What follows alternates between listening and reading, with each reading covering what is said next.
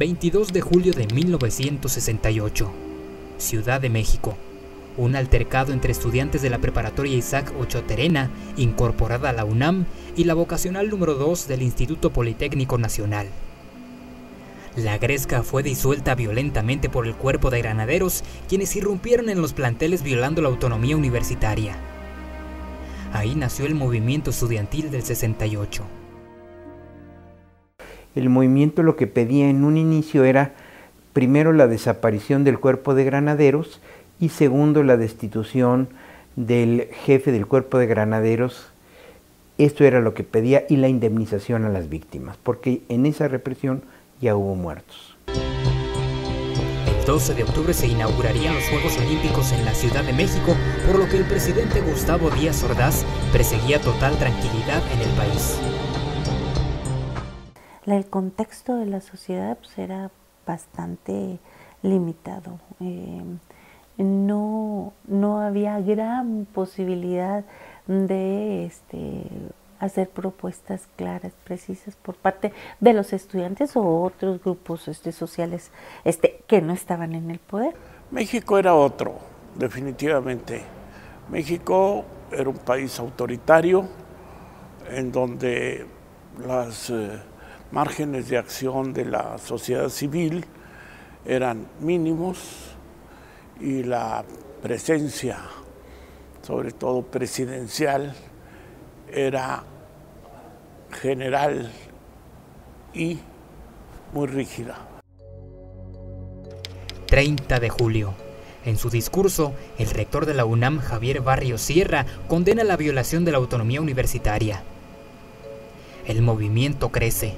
Se conforma el Consejo Nacional de Huelga, pero las manifestaciones son reprimidas cada vez con más violencia por parte del gobierno.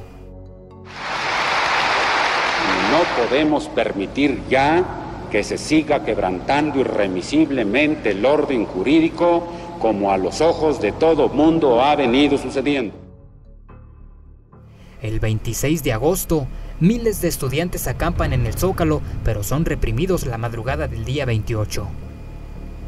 2 semanas después se da la Marcha del Silencio. Más de 200,000 personas caminan cubriéndose la boca. 18 de septiembre, el ejército toma de forma violenta la UNAM. 5 días después, hacen lo propio en el Instituto Politécnico Nacional. El 1 de octubre, entregan las instalaciones. 2 de octubre, se realiza un meeting en la Plaza de las Tres Culturas en Tlatelolco. Acuden entre 6 y 8,000 jóvenes. Luis Córdoba Albeláiz estudiaba en la Facultad de Medicina de la UNAM. Participó en el movimiento y estuvo en aquella reunión.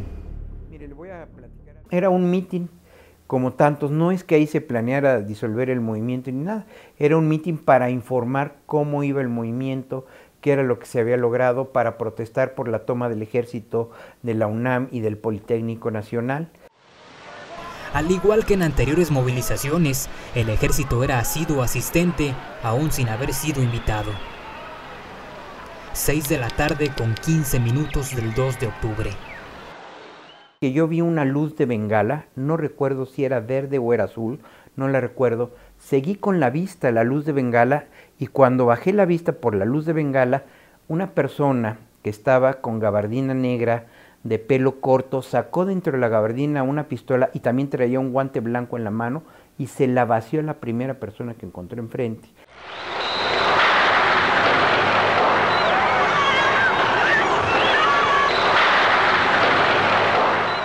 Algunas personas se tiraban al suelo, otros corríamos. Yo me acuerdo estar corriendo y ver gente que caía al suelo, no sé si herida, si muertos, no tengo idea. También tengo otra escena, las tengo así como si fueran fotografías. Una mujer hincada, embarazada, estaba la mujer hincada y un soldado hundiendo la bayoneta en el vientre de esta mujer.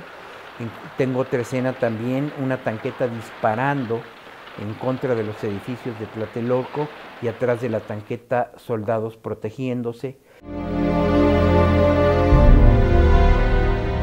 El gobierno mexicano reconoció únicamente entre 30 y 40 fallecidos.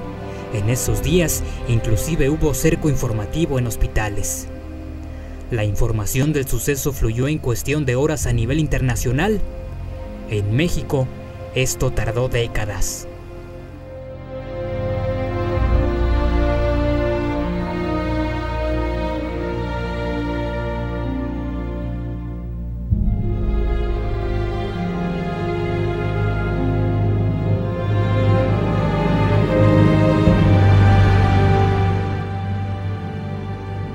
Rodrigo Pérez, Edgar Moncada Alfaro. Noticieros Televisa.